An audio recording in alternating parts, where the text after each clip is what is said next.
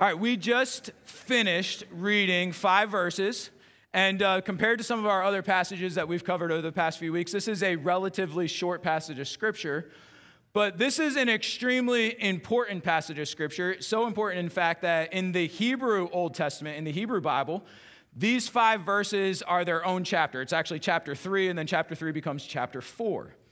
And I don't know if you realize it or not, but as I was studying and meditating on this passage, praying over just a way to introduce this, to me, especially for the believer, the 5 verses that we just read are like a roller coaster ride. All right, that's kind of why I had you ask the question, are you ready for this? I mean, you start off and you climb that hill. You know, you're riding a roller coaster, you climb the top of that hill.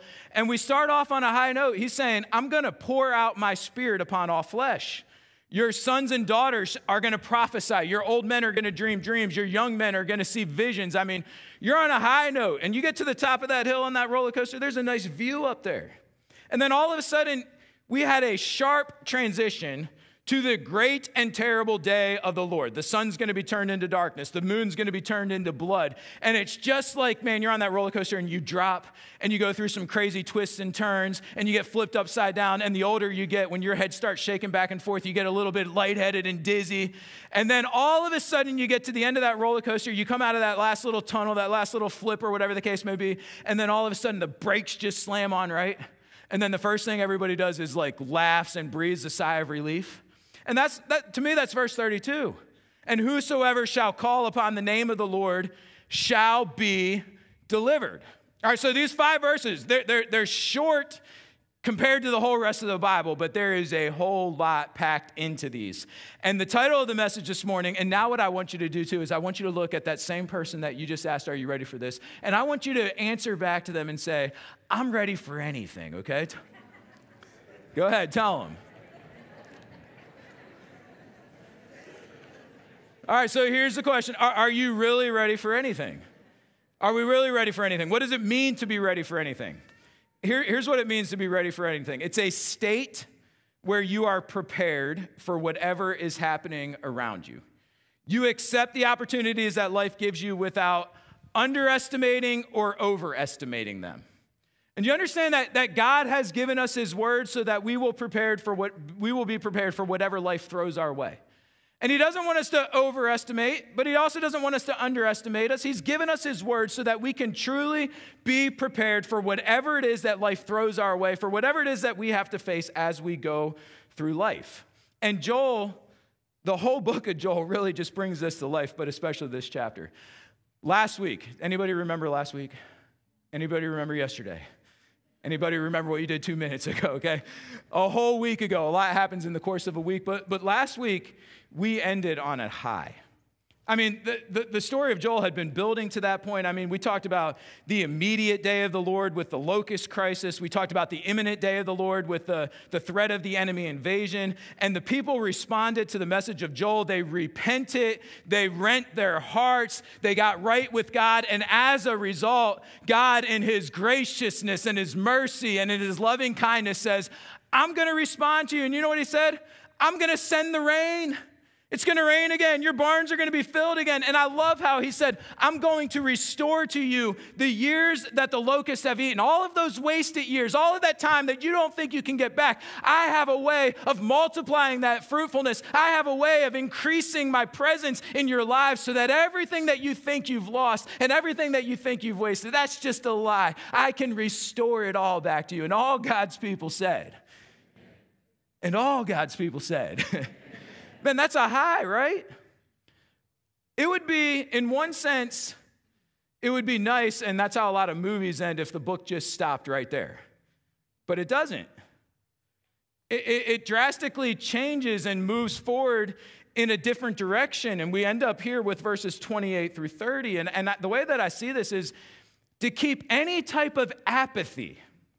Because I believe that's what led the children of Israel to where they were. They just became apathetic. They stopped seeing the big picture. They stopped living for God, and they stopped realizing that he put them in this world for a mission and for a purpose, and they just became consumed with their lives and their own way of living and the things that they wanted to get out of their life. And in order to keep any type of that apathy from creeping back in, Joel is now going to go to the ultimate day of the Lord to remind us. One day we're going to stand before the judge of all of the earth. One day we're going to give an account. One day he's going to come back, and every single wrong that is happening in this world, he's going to make it right. Nobody's going to escape. Every wrong's going to be punished. The king of all the earth is going to judge. He's coming back. He's returning. And we as his people need to remember that we need to live on mission. And these 5 verses are from God just as much to us today as they were to the children of Israel back then, and they will truly help us to be ready for anything that life throws our way. Now, before I jump into the message, the first point is a question, okay, before we get to the book of Joel. And I want to ask you this question. Are we living in the last days? Are we living in the last days? Okay, I'm going to take up a quick poll. I want to see where you all are at of this. How many of you would say, yes, we are living in the last days? Who puts their hand up? Who says, I don't know? It's hard to tell. I can't really be sure if we're living in the last days. How many of you are right there in the middle, kind of like that? How many of you think this is a completely trick question and you're going to know the answer and it's going to be easy? All right, a couple of you right there. All right, so if you raised your hand and you're confident and you're convinced that we're living in the last days, I want you to answer this silently in your head. How do you know that? How are you so confident that we are actually living in the last days? I want you to get your answer. I want you to get your mind wrapped around that. And then I'm going to tell you the answer because the Bible tells it clearly. And I just want you to do that because I want to make sure that what you're thinking is actually what the Bible says. All right, so we know for a fact that the answer to the question that are we living in the last days is an emphatic yes. Because the Bible tells us that we're living in the last days. Go ahead and put Hebrews chapter 1, 1 and 2 up on the screen. I think you should have those back there ready to go. Hebrews chapter 1. Verses 1 and 2. Okay, look at what this says. God, who at sundry times and in diverse manners spake in time past unto the fathers by the prophets. That's what we're looking at here in the book of Joel. Go to verse 2. Hath in these, everybody help me out. What's it say? Last days spoken unto us by his Son. The last days began with Jesus Christ. So we're living in the last days. In these last days, he's spoken unto us by his Son. Go ahead and put 1 Corinthians up there on the screen as well. I want to show you another passage. There's multiples. 1 Corinthians chapter 10, verse 11. Look what it says. Now all these things happened unto them for in samples, and they are written for our admonition. And then everybody read the end of that verse with me. Upon whom the ends of the world are come. Paul's writing this to the church at Corinth 2,000 years ago, and he's saying, you're the people who the ends of the world have come upon. So that makes us still the people who the ends of the world have come upon. We are truly living in the last days. When Jesus came to earth 2,000 years ago, he came extending the kingdom of God, and the end of the age came with him. Remember when Jesus shows up, you can go find it in Matthew 4. You can find it at the beginning of all the Gospels. After he's baptized, one of the first things that he says is the same thing that John the Baptist has been saying. Repent, for the kingdom of God is at hand. The kingdom of God came with Jesus. The end of the age came with Jesus. But to everybody's shock and surprise, the kingdom didn't fully arrive, and the end of the age didn't fully come. But what did arrive with Jesus and what did come with Jesus was a new period in salvation history. And that's what we are living in today. We are living in the last days. We are living in the days of grace and mercy where the Spirit of God can be poured out on all flesh. And the 5 verses that we are going to be the 5 verses that we're going to be examining today, they look ahead to the last days. And they tell us that these are going to be days of powerful witness. These are going to be days of terrible suffering, but they're also going to be days of salvation. Whosoever shall call upon the name of the Lord shall be delivered. And when we get done with this, you're going to see that if we follow what God's word says, we truly can be ready for anything. So let's just dive right in. Here's point number 1, ready for anything. How can we be ready for anything? Because I've got the power. I've got the power. I almost thought about just giving you a little soundbite of that song because I can't say that phrase without that popping into my mind, but I'll just leave that alone, okay, for you today. But I've got the power. Look at verses 28 and 29. It says, and it shall come to pass afterward that I will pour out my spirit upon, what are those next 2 words? All flesh. And your sons and your daughters shall prophesy. Your old men shall dream dreams. Your young men shall see visions. and also upon the servants and upon the handmaids in those days will I pour out my Spirit. God wanted to give them something far greater than physical blessings. He also wanted to give them spiritual blessings. In context, remember, we talked about the rain is coming. And he's going to restore to all of them the wasted years. But he says, better than my physical blessings and better than physically being able to see how I can bless you, I want to give you something greater. I want to pour out my Spirit upon all flesh, your sons and your daughters, your old men and your young men, hey, your servants and your handmaidens. The Spirit of God is available to young and old. It's not gender specific. It's not class specific. It's available to all flesh. Now, this is huge. I don't want you to miss this. If you were one of the original hearers of what Joel is saying, this would be shocking, and this would honestly be almost very hard to compute or very hard to understand, because you have to understand in the Old Testament, the Spirit of God was only given to a few selected people to accomplish specific tasks. And he would come upon them for a while, but he wouldn't stay and he wouldn't remain. He would leave them. The Old Testament talks about several different examples. I mean, the Spirit would come on judges. It would come on warriors. It would come on prophets. It would come on kings, and even sometimes craftsmen. It talked about back in the book of Leviticus. It came on a craftsman so that he would have the skill and knowledge to be able to make some of the vessels, beautiful vessels for the tabernacle. And so the Spirit of God would go on a few select individuals for a specific task, and then he would leave. He could come and go, and he could leave like that. That's how it worked in the Old Testament. Here's what I want you to do. Imagine, just put yourself in that type of a setting. Just imagine if the Holy Spirit of God truly was available to all flesh. Moses imagined this. This helped me this week. I love this story. It just kind of puts all of this in context. In Numbers chapter 11, you want to talk about how real the Bible is, man. The Bible is real, it's interesting, and it is good, all right? So Numbers chapter 11, the children of Israel, they're out in the wilderness, they're headed towards the promised land, and they are complaining. They're complaining so bad. The chapter starts very intensely. It starts like this. And when the people complained, it displeased the Lord, and his anger was kindled, and the fire of the Lord burned among them and consumed them. How many of you agree that's a pretty severe consequence for complaining right there? The next time your kids complain, go to Numbers chapter 11, verse 1, and tell them this is what might happen. No, okay, don't really do that, but you understand. God's angry. So Moses intercedes, he prays, and the fire stops. But the people you ever get such a bad attitude? You ever get so deep in your darkness that even when serious things start happening and you just still can't snap out of it? Anybody ever been there before in your life? It's kind of where the children of Israel were. They still complain. They're complaining because in Egypt they had fish and cucumbers and melons and leeks and onions and garlic. I got to just tell this real quick story. It just came to my mind. This weekend, my wife was gone at the ladies' retreat.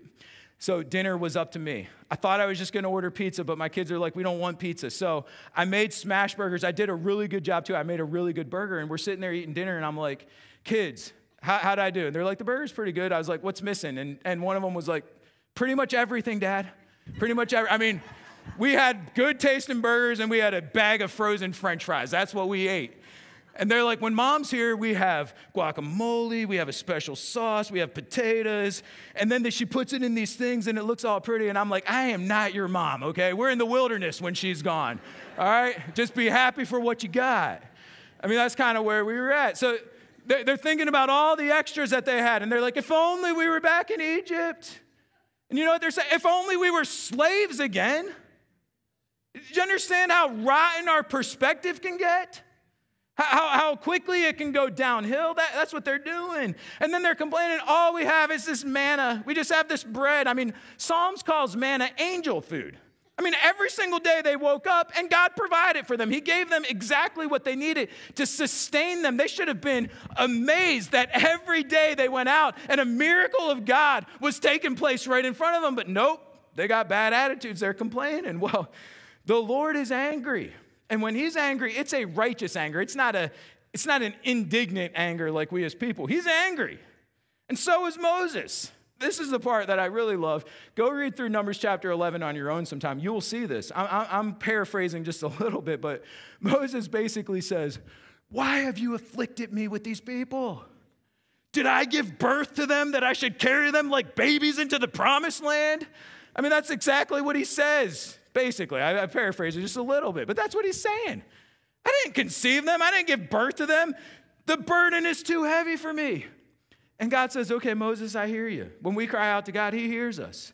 And he says, here's what I'm going to do. I'm going to take some of that spirit that's upon you, and I'm going to get 70 elders, call them out from among the people, and I'm going to take some of that spirit that's upon you, I'm going to place it on them. And that's exactly what happened. He brings them before the people. The Spirit of God comes down in a visible way. All 70 of those men start prophesying.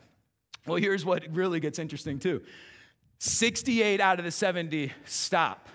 And they go back to their tents, but there's 2 people that remained in the middle of the camp, and they're continuing to prophesy. And Joshua comes up to Moses and says, command them to stop. Make them stop. They're still prophesying. It's too far. And Moses, and maybe he's still just a little bit tainted himself, but he says, would God that all the Lord's people were prophets, and that the Lord would put his Spirit upon them. Moses is imagining how different life would be, how wonderful life would be if God's Spirit was readily available and every single person could experience it. I mean, wouldn't that change everything? Shouldn't that change everything? The answer to that is yes. Hey, fast forward to the book of Acts. You don't have to turn there, but in Acts chapter 2, there's a group of 120 people. This is about 50 days after Jesus rises again from the grave. They're in the upper room. They are praying, and they are waiting for the Holy Spirit. And after 50 days, he comes upon them. And he comes upon them in great power. I mean, it's visible and it's evident. And they go out from the upper room, and they start prophesying. They start preaching the gospel. And they're doing it in such a way that people are looking at them, and they're like, are these people drunk? They were so completely overtaken by another spirit that people are wondering if they're drunk and if they're out of their minds. And they're preaching, and everybody's hearing it in their own language. The Holy Spirit's doing an incredible work. 3,000 people get saved that day. And Peter gets up and he stands before all the people and he says, men and brethren, these people are not drunk. What's happening today is exactly what Joel told us was going to happen. We're living in the last days, and the Spirit of God is being poured out on all flesh. That's what's happening. The spirit that has overtaken them is not a drunken spirit. It's not some false and fake high. It is the Holy Spirit of God, and he's here to stay, and he's here to work, and he's here to do incredible things in people's hearts and in people's lives. And here's the practical application from all of this. Become all that you can be. We've got the power of the Holy Spirit of God. You understand? He's poured out on all flesh to all who call on the name of the Lord. We have the Holy Spirit of God. He comes and he indwells inside of us. He's available to us. He doesn't just come and stay for a little bit. No, we can be filled with all the Holy Spirit of God. And our responsibility is to become all that you can be. Look back at verse 28. I want you to see some of the specifics of what Joel said. He said, it shall come to pass afterward that I will pour out my Spirit upon all flesh. And then he gets specific and he says what? And your who? Your sons and your daughters shall prophesy. He said, when the Holy Spirit gets poured out on all flesh, your sons and your daughters will prophesy. They will be prompted by God to speak the right word at the right time in the right way. God teaches us through this book right here. And when we're in this book and when we allow him to fill us, he gives us the right words at the right times, and we're able to speak them in the right way. Hey, then he says, next, after that, he says, and your sons and your daughters shall prophesy. And then he says what? Your old men shall dream dreams. You know what he's talking about here? He's talking about hope-filled seniors. Older people that still have a vision about all that God can do in our world and how he can work. And then he says, and he ends that verse and he says, your young men shall see visions. He's talking now to young people who are mission focused. Hey, we played that video. I want to tell you, here's some exciting news. On October 13th, Brother Gormley, he's the one that founded that whole ministry over there and pastors the church that then eventually started he's going to be here, and then his daughter is going to be here, and his daughter is the one that had the vision for the orphanage and also for the transition home. So they're going to be here on October 13th. They can't wait to come here and meet y'all and thank us for the part that we get to play in that project. And I mention that because there's a young lady who started dreaming dreams and having a vision about what God can do, mission focused. I'm not going to live for the things of this world. I'm going to live for something bigger and greater. Become all you can be. I saw this quote and it was so good. The same gym membership can get you abs or keep you fat. You ever notice that? The same gym membership, let that sink in. Are you all with me here this morning? The same gym membership can either get you abs or it can keep you fat. It all depends on what you do with it. I think that gyms love January because, man, those New Year's resolutions go out and people sign up, but then comes like 1 week later and they bail out. But all that money keeps coming in. It all depends on what you do with it. I just want to go back over it.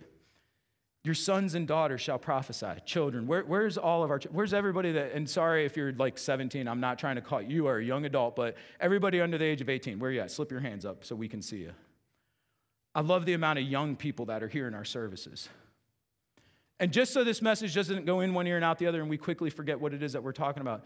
Children, you that just raised your hands, you can prophesy.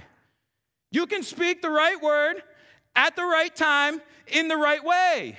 Paul tells Timothy, let no man despise your youth. You don't have to fall for the lies of this world and wait till you go out and live foolishly during your teenage years and then get to 25 and all of a sudden you're going to clean it up and act straight. No, you can start now. God's got plans for you as a child. And by the way, some of the times our kids, they speak a whole lot of truth that mom and dad need to hear sometimes. You ever been called out by your kid and you're like, oh boy, you are right and I am wrong. And I know, listen, this truth of God's word provides wisdom. Shepard's laughing because he does that to me all the time, and he's right a lot. I'll admit it, okay? But children, listen. I think about parents. Your sons and daughters shall prophesy. Think about the hope that should come to us as moms and dads. Sometimes we're like the children of Israel. We're just complaining and, man, this world is tough and you got technology and there's temptations all around. How are our kids ever going to end up living for God? I'll tell you what, if we're defeated, we have a lot less of a chance. But if we're filled with faith and we get up every day and we believe in the power of the Holy Spirit and we believe in God's word, and even if our kids are wondering and they're not seeing it, if we never lose faith and if we don't give up and if we stay filled with the Spirit of God and we stay praying and we stay living right before them, who knows what God's going to do with that, and who knows how he can get a hold of their hearts and their lives.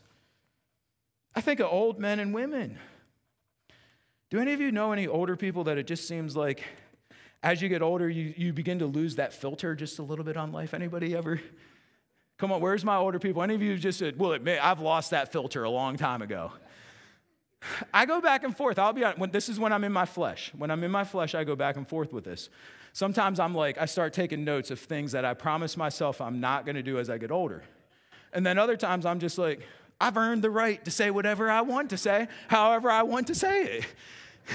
Sometimes you start feeling that way in the flesh. But this verse tells us something completely different. We can be filled with the Spirit of God. You know what our world's in desperate need of?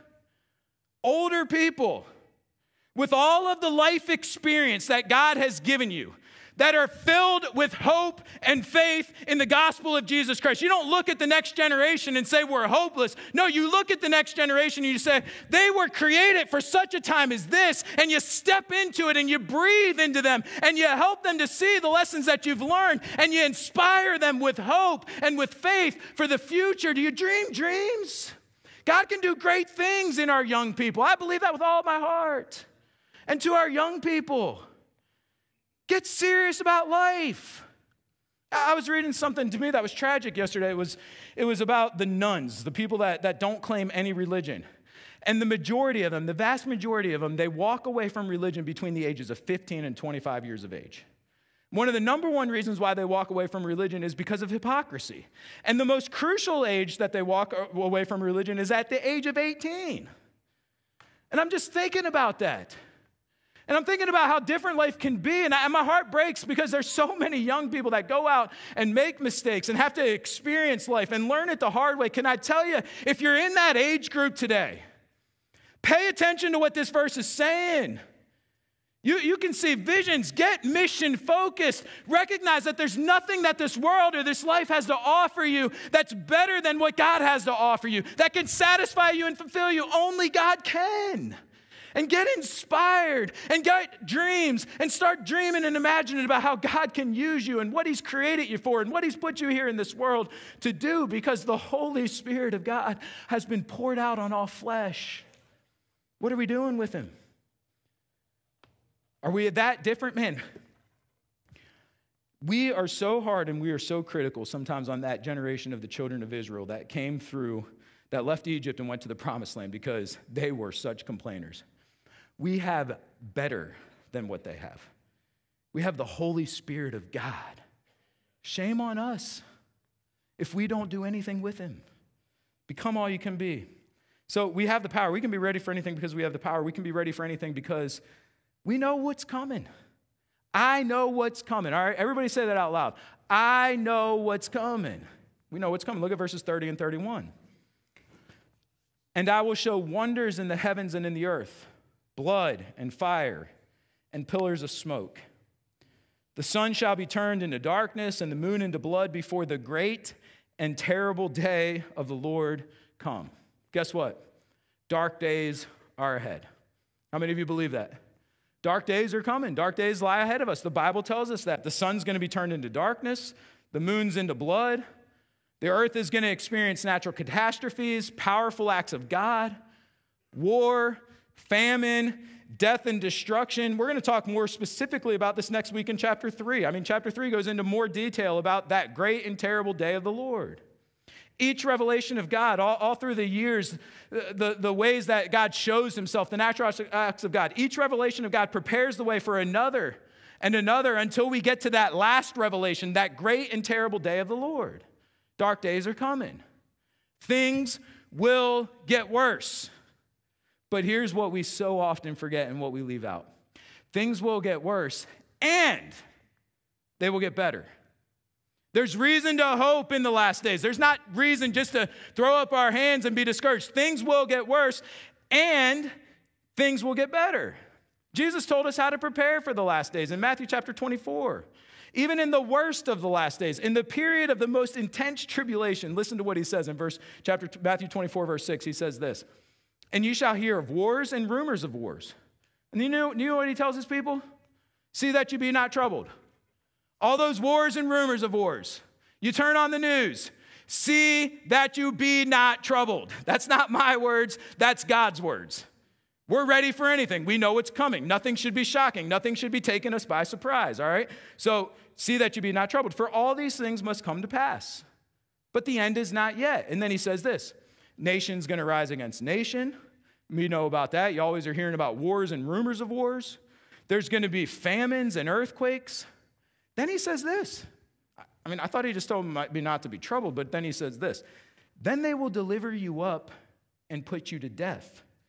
You will be hated by all nations for my name's sake. I'm sorry, those are not, that verse does not get me that excited, if I'm being honest.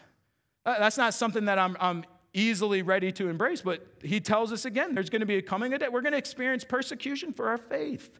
They're going to deliver you up and put you to death. You're going to be hated by all nations for my name's sake. Then he says this, many are going to fall away and betray one another. Many false prophets will arise and lead many astray. Lawlessness will be increased. Just that spirit of disobedience and anything goes. It's going to be increased. And then it says, and the love of many will grow cold. He's talking about believers, professing believers. There's going to be a turning away, a falling away inside of the church, inside of people that are supposed to be God's people. But then comes one of the most hopeful verses in the entire Bible, and it's this. And this gospel of the kingdom shall be preached in all the world for a witness unto all nations, and then shall the end come. You know what he's saying? Jesus is not ultimately going to return until the gospel of the kingdom is preached in the entire world. So here's the practical application from all of this. I know what's coming. Belong to the cloud of witnesses. belong to the cloud of witnesses. Yes, it's true that inside the church there will be a falling away. And maybe those aren't ever truly professing Christians. Maybe they're just people that profess Christ. Maybe they don't really know him with all their heart. But there will be a turning away from God. There will be many false prophets that arise on the scene. But guess what else there's going to be that we so often leave out? There's going to be another group of believers that get so on fire for God in their passion and their zeal for God that nothing will stop them. Not the face of persecution, not the threat of death. And they go out and they lift high the name of Jesus and they proclaim Jesus to the ends of the earth where the gospel reaches every single corner of this world for God's honor and for God's glory. And guess what else happens? People get saved. Whoever calls on the name of the Lord shall be saved. A great revival happens. Go read Revelation. There are thousands upon thousands upon thousands of saints, of people that are saved during the great tribulation of God before he comes back. And so often we leave that out and we forget about it. Yes, things will get dark. Yes, dark days lie ahead. But there is hope and there is peace and there is salvation in our Lord and Savior, Jesus Christ. You know what group I want to be a part of? I don't want to fall away. I don't want to be cold. I don't want to be apathetic. We can join sides right now. There's no reason that this church can't be a church that is red hot in their passion and zeal for God. There's no reason that we can't prophesy. You know what prophecy is? It's just a bold witness. It's saying the right words at the right time, in the right way, and it's based on the truth that we know of God, and it's inspired and led by the Holy Spirit. And if he's working in us and through us, there's no stopping what he wants to do with that. Can I ask you this morning, has God been good to you? Has Jesus changed your life? I mean, has he truly, just think about that. How has he changed your life? Has everything been turned upside down for the better because of what Jesus has done? Man, is he speaking to you through his word? Is he drawing you to himself? Man, I wish I had time. Next week is Baptism Sunday. I can't wait. We got, I think, somewhere around 10 right now. It keeps fluctuating a little bit. We got 10 people that are going to publicly profess Christ, and I'm telling you, God is at work. The Holy Spirit is at work drawing people to himself. He's doing incredible things in people's hearts and lives. He's speaking to you and transforming you and changing you through God's word. Alana came home with so many testimonies from the ladies' retreat about what God's doing in your heart and in your life. Take that. And don't lose sight of that and breathe into that and respond to that and then go out and just tell the world the great things that he's done for you. Tell your neighbors, tell your coworkers, tell your family members, get on fire for God. Ask him not to let that fire burn out and leave you. Belong to that great cloud of witnesses that in the face of the greatest persecution and threats, it's not going to stop them because even death can't stop us because the second we breathe our last breath, we're delivered and we're saved because we see Jesus Christ face to face. Man, we know what's coming. Belong to the cloud of witnesses. And the last thing, and we're done, I will be saved. We can be ready for anything because we've got the power. We know what's coming. And I will be saved. Let's all say that out loud together, and let's say it like we mean it, okay? Everybody, here we go. I will be saved. All right, look at verse 32. And it shall come to pass. Everybody read that next line with me. That whosoever shall call on the name of the Lord shall be delivered. For in Mount Zion and in Jerusalem shall be deliverance, as the Lord hath said, and in the remnant whom the Lord shall call. The last days should hold no terror and no fear for God's people. There's no surprises. I mean, he's laid it out about as point blank and as emphatic as it possibly can be laid out, right? So you're going to be hated by the whole world for my name's sake. I mean, just be ready for it. But we don't need to be terrified and we don't need to be fearful of it. I'm not saying we need to be frivolous about it. I'm just saying we should be ready and we should be prepared. And the reason why it can hold no terror is because whoever calls on the name of the Lord shall be saved. And guess what? I called on the name of the Lord. I know that I'm going to be saved. I was 8 years old. It was on a Sunday night after church. The pastor was preaching on hell. I was scared. I went home and talked to my mom and dad. But I remember that night getting on my knees and calling on the name of the Lord, asking Jesus to save me, giving my life to him. I never forgot that night. I remember kneeling at the back of my mom and dad's bed and praying with my dad and trusting Jesus as my Savior. And I know that no matter what life throws my way, even if it's my last breath, the second I breathe it, I will be delivered. I'll be saved. How many of you know that? With confidence this morning. Man, do you have that same kind of confidence? Here's the last practical application, and we're done. Believe on Jesus. This series that we're in is Believe, Belong, Become, Believe in Jesus and his transforming power. Whosoever calls on the name of the Lord, every single Sunday, I ask everyone to bow their heads and close their eyes. And then I pretty much say it verbatim. You all hear it, week after week after week. And I'll say, I'm about to ask you the most important question that anybody's ever going to ask you in your life. Do you know for sure that you have a relationship with God? Now, what I'm not talking about, it's not a head knowledge. A lot of people, we've been running into multiple people lately. From the time that you're born, you almost can't even remember not knowing about God or knowing who he is. And we live in America, and I thank God for America, and I thank God for the Christian influence that has been in America.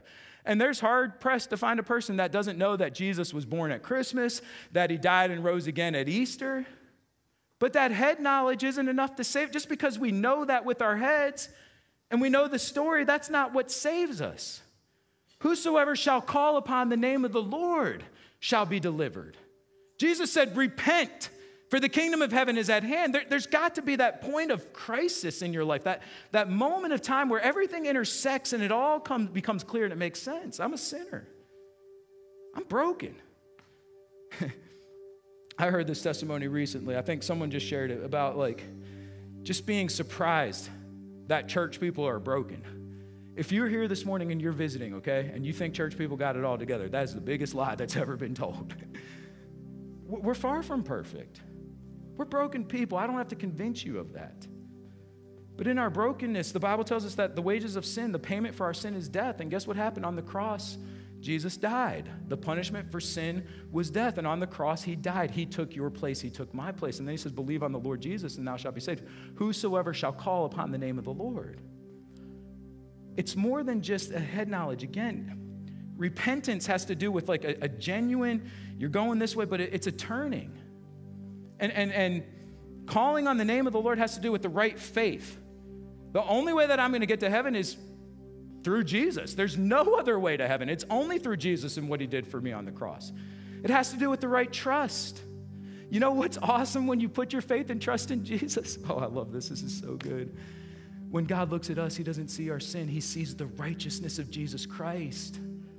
Your sins and your past and your guilt, it's forever erased. It's forever removed. Because when you put your faith in Jesus, you're trusting in Jesus and you're trusting in his righteousness, not in your righteousness. And there's therefore now no condemnation to those who are in Christ Jesus. You're not getting beat up for your past any longer because he saved you. And when God sees you, he sees Jesus. And that's one of the most transforming things.